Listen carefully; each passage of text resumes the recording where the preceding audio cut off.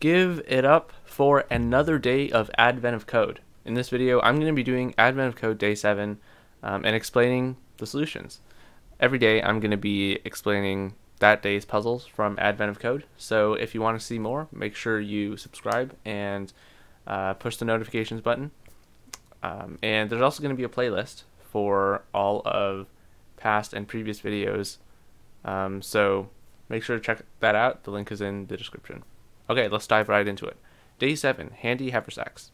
You land at the regional airport in time for your next flight. In fact, it looks like you'll even have time to grab some food. All flights are currently delayed due to issues in luggage processing. Due to recent aviation regulations, many rules your puzzle input are being enforced about bags and their contents. Bags must be color-coded and must contain specific quantities of other color-coded bags. Apparently, nobody responsible for these regulations considered how long they would take to enforce. For example, consider the following rules. Light red bags contain 1 bright white bag, 2 muted yellow bags. Dark orange bags contain 3 bright white bags, 4 muted yellow bags. Bright white bags contain 1 shiny gold bag, and so on. They just give a bunch of rules.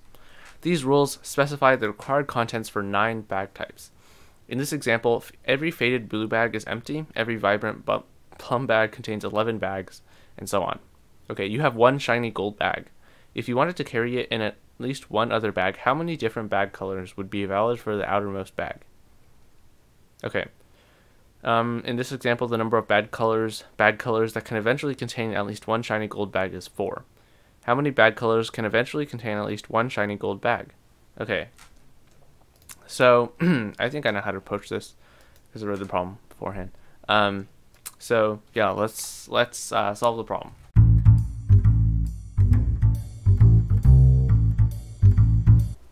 Okay, so that was quite a bit of work, but we got our answer to be 48, and that's not the right answer. Okay. Dang it. Okay, this is the first time we're getting one wrong. Please wait 1 minute before trying again. Okay, well... Okay, well, I can't go into another session of just like speeding things up the video, so we'll have to do that though. So I will have to modify the code that does this, which is fine. So let's just try again. All right.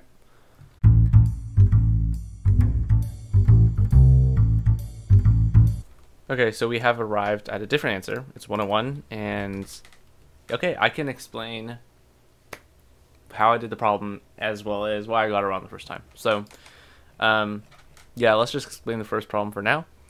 So a lot of this I think is string processing. So you can see over here that this function just interprets a rule and then adds it to our list, which I'll explain later. But our idea is basically to do a tree, and kind of in a tree you want to keep track of what are the nodes and what their parents are. So in our case, our nodes are the names of the bags. And then the relationship between different nodes is if one type of bag can contain another type of bag, then we keep track of that relationship. So for example, if a light red bag can contain a bright white bag, then we say a bright white bag has a parent of light red bag. And then we can add to a list. For example, children can have many parents. So in this example, a shiny gold bag can have a parent of a bright white bag, or it can have a parent of a muted yellow bag. So we want to keep track of all those relationships. And in fact, I can show you the code over here. If we just go back to our mini input case, then I can show you what the tree that we're trying to build is. So, okay, I know this is a little bit small. I don't know if I can zoom in on this, but basically, we see here that, a bright white bag, we're keeping track of this like as a map, as a dictionary. So, a bright white bag can have parents of dark orange or light red. Dark olive can have shiny gold parents. Dotted black can have a dark olive or vibrant plum parent. and so on. So basically, we're just keeping track of children as keys, and then we're keeping track of what their parents can be. And how we do this is we have a function that interprets every single line of the input. And it's pretty complicated, so I'll just copy a line from here, for example. So, okay. So the idea is that we want to take the first bag, and this is the parent, because the first bag that comes in the rule is going to contain other bags. So this is going to be our parent, and we identify that in these two lines, or one line, I guess. And then we look at the other half after the keyword contain, and contain is the keyword here because it only appears once, or we think it only appears once because it's probably not going to appear twice or anything. So we look what happens after the contain, and then we see a list separated by comma space, and that's what we have over here. So we split it up by comma space, and then for every single element between the comma spaces, we can identify what the name of the bag is, and then we get our list of children. So we have our parent bag name over here, so it can contain all the children, all of these children. So for each of these children, we add the parent as one of its parents. And that's basically it. If you're confused, and you, that's pretty likely, the code is in the GitHub repository, which I will link to in the description. So yeah, take a look at this. So basically, overview, what this does is it takes a rule and then it builds upon our tree, our dictionary, to say what parents a given child can have. And child here, parents, they're all bag names. Okay, and then afterwards, we want to make sure that we get all possible bags that contain shiny gold bags. And the mistake I made here in the first pass was I thought it was only like I thought we could only do the very outermost bag. So like you have to make sure you get all of the bags. Like not all of the bags, but like you can only have the very outermost bag, so you can't have anything in between.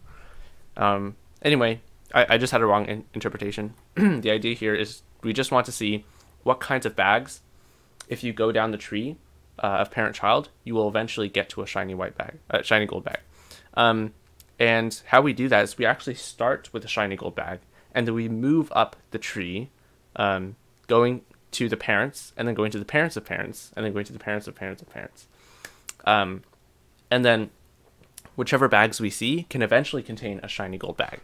So this strategy is called depth first search, and basically we start with a root, and that is this shiny gold bag, and then we want to move up the tree. It's kind of like a backwards tree. It's more like a graph, but yeah, it's more like a graph. But that's fine. Okay, so it's actually a graph, but we can think of it as a tree with shiny gold bags at the very bottom, and then we move up, like looking at all the parents, and we just keep track of which bags we've seen, and then for every bag we've seen, we look at its parents, and then we just recursively go through the entire tree, looking at which bags can have shiny gold bags at the very bottom. So yeah, that's how you do it. And I think Advent of Code this is getting a little bit more difficult, so it's not quite, I don't know, it's not quite as beginner friendly, but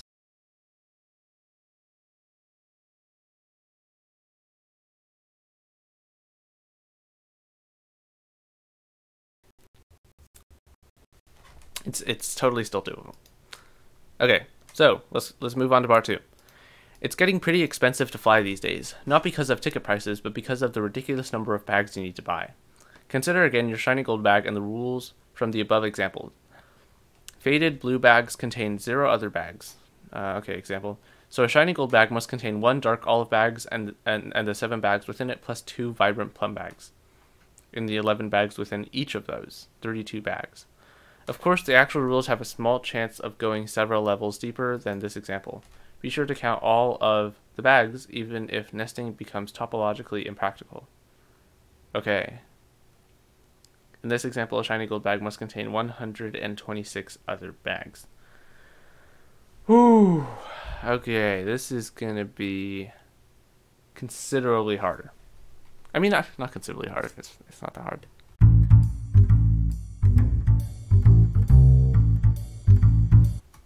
Okay, so at least we didn't get some ridiculous answer that was like huge. This isn't that. This is manageable. Okay, so our answer is 108,637. Okay, too high. Ooh. Okay. Okay. Ugh. Ugh. Okay, we're gonna have to do another one of these cuts. Ugh. Okay. Well, that is totally fine. That is totally fine. Yeah. Okay. I guess we'll just go on debugging, and I'll explain my mistake.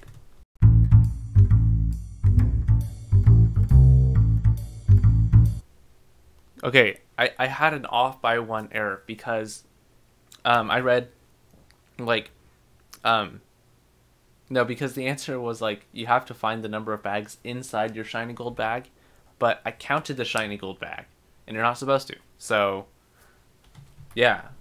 Okay, well, at least we got it right. We got it right this time. So we are good. And I'm going to explain this. Okay, so this is a little bit more complicated than the first one. I suppose that I should do the input data again and explain. So let's just do this example. So we're going to print out the tree again, but this time the tree is a little bit different. So okay, so this time the tree looks like this. I know this is like must be really difficult to read, but instead of keeping track of the parents given a certain bag, we're going to keep track of the children given a certain bag because we want to go downwards instead of upwards this time. Because the first time we were counting like how many bags can contain a shiny gold bag, and this time we want to count how many bags a shiny gold bag can contain. So in our tree this time, we're counting the children of a given bag instead of its parents. So we also have to keep track of its quantity because it says 2. Like not 2 necessarily, but we want to keep track of how many bags a given bag has to contain. So in this example, instead of saying a dark blue bag must contain a dark violet bag, we say that a dark blue bag must contain 2 dark violet bags. So we want to keep track of quantity this time. And it's pretty much the same as the first time. We just keep track of quantity as we go through our depth first search. So we keep track of the bags that we've seen, and that's inside this list called DFS. And we also keep track of quantity inside this list. So when we go through all the elements in our like scene list, we also keep track of the amount. And then for the bag that the bags that we pop off, we have to add its children, right? We have to add its children to the bags that we've seen. Actually, first we have to add the amount to our answer, and then we look at all its children, and then for every child, we have to also append the amount of bags that of that child is going to be the amount of our current bag of the parent bag times how many children need to be inside the parent bag. So we just do some multiplication here. I don't know if that's clear, but basically we just do that, and then at the end, wait, why did I add it twice? Oh, yikes. Okay, this was not supposed to be here. But okay, let's just ignore that ever happened. So yeah, basically for every parent, we just add all its children to our search, and then every child we just keep track of the amount by multiplying the number of the amount of the parent bags times the amount of the children that need to be inside the parent bag. I know I'm repeating myself, but you know, I just want to make it super extra clear. So yeah, I guess we should just go over an overview of the second part. We use the same rule parsing as the first one, except this time we keep track of the children given a parent bag instead of keeping track of the parents given a child bag. And this way we can just look inside all the bags that must be inside a shiny gold bag using depth first search. that's basically it. So hopefully that was clear. Yeah, if you have any feedback, please leave it in the comments. I will be uploading today's code to GitHub. You can find the link to the repository in the description. There will be a playlist of all past and hopefully future videos inside this playlist. And that's, I don't know, I feel like that's it. Hopefully today's explanation was clear, because today's problem was especially complicated. It had like so many different parts. So yeah, hopefully you learned something from this video, and you hopefully you learned something from the challenge. And yeah, that's basically it for today's video. I will see you tomorrow with day 8. Goodbye.